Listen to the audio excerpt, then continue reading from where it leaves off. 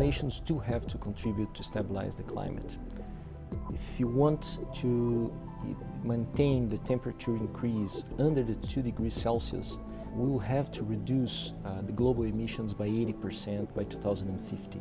For Latin America, this is a big effort. It implies change in our patterns of consumption, in the use of our natural resources. It implies as well reducing dramatically the emissions coming from land use change, our power sector, and our transportation sector as well.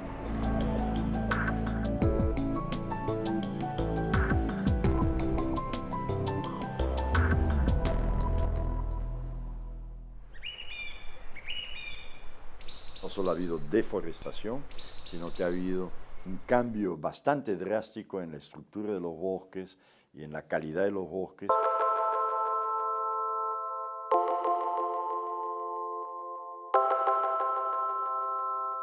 Llega el colono o la compañía, tumba el bosque y lo primero que se hace es plantar una cultura que no es óptima. No podemos seguir tumbando el bosque para expandir la frontera agrícola. Todos perdemos. Cuando la productividad de esa zona comienza a caer, el colono mete pasto para tener unas vacas, para tener un ganado de forma extensiva. Esas dos formas de cambiar el uso de la tierra son irracionales.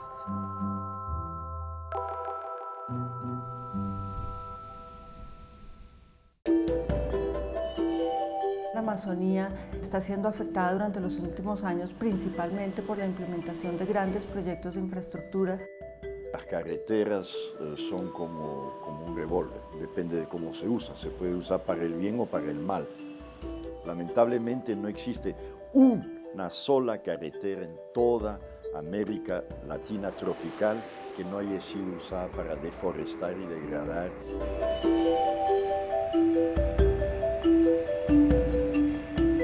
No hay cómo oponerse a infraestructura vial ni a infraestructura energética, pero que sean hechas de una forma correcta.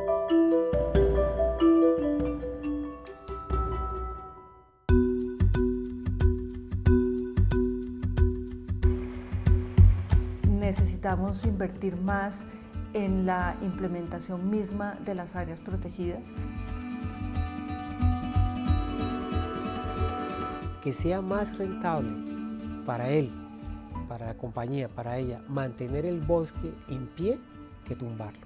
Y para eso vamos a tener que pagarle más de lo que él recibiría o ella recibiría por criar ganado, por criar algodón, por levantar maíz o por extraer la madera.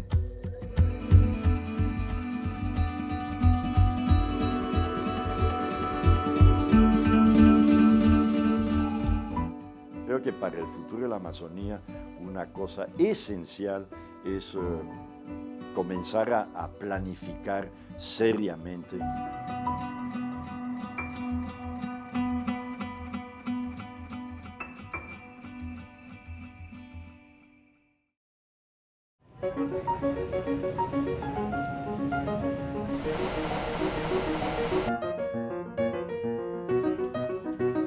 En particular en América Latina se ha dado una tendencia creciente en los últimos años a emisiones producto del transporte.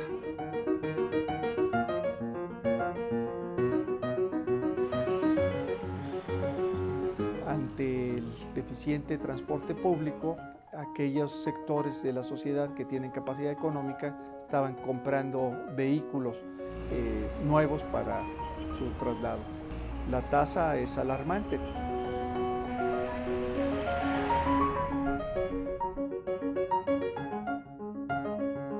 Existe en muchos de nuestros países vehículos muy viejos, muy obsoletos, improvisados para el transporte y sobre todo altamente contaminantes.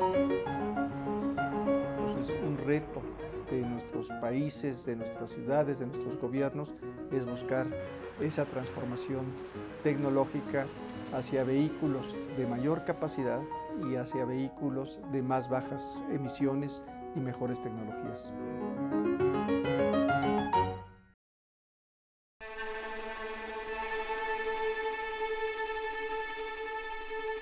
there are more people consuming energy. So it's absolutely necessary that the system expands using renewable energy systems.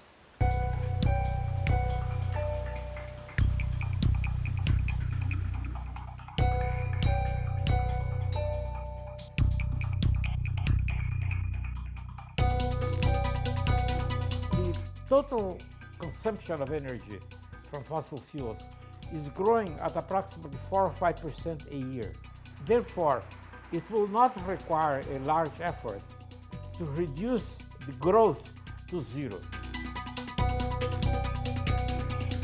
Solar radiation falling on 1,000th of the area of Jamaica is sufficient to provide all our present electrical energy needs.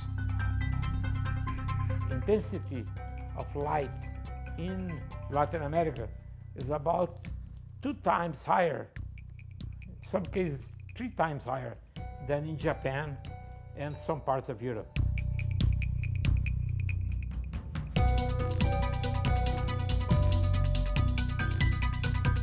El potencial de energía renovable no convencional en América Latina es inmenso. Solamente el potencial de energía marina en el sur del hemisferio, Chile, Argentina, Uruguay, es suficiente para abastecer toda la energía eléctrica de América Latina. What we need to do is to make these sources, renewable sources that will provide firm energy or balanced energy, more economically viable. Latin America has made tremendous progress in the last decade. We have managed to grow our economies while reducing our carbon emissions. But is this enough? We don't think so. We believe that we still have room to improve our efficiency, our economic productivity, and at the same time reduce our carbon footprint. We believe that that's a smart way to progress.